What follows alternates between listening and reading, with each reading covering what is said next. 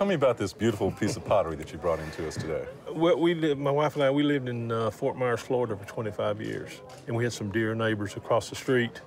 And he traveled in the South in the pottery business. And when we moved, they were in their 90s, and he gave us this. And that's about all I know about the pot. I mean, the ceramic itself. But that was about 15 years ago, something like that. Mm-hmm. So. Well, he gave you a beautiful piece of pottery. I know we talked earlier and you thought maybe it might have come from the North Carolina region. Yeah, that's where you travel. And that's somewhat understandable because there is a mark on the bottom here that it says NC right here, but that actually stands for Newcomb College. And that was down in New Orleans, Louisiana. That was a women's college. It was set up in 1895.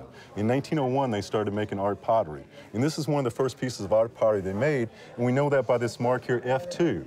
The F mark was used in 1901, and the 2 means this is only the second piece made out of this form. So that was a very rare form. They would only make 100 of each one, and this is the second one ever made here. This is called a high gloss glaze on it, and you've got some wonderful pond lilies, I would say. Some type of Louisiana water plant is grown up there.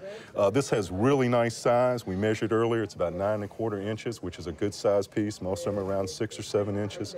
And your friend left you a wonderful gift. Do you have any idea what it might be worth? No. Well, Newcomb College is one of the hottest arts and crafts potteries going right now.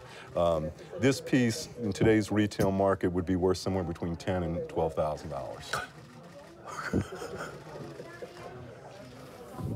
Very, very nice gift. Small chip on the bottom. Despite that, still a fabulous piece.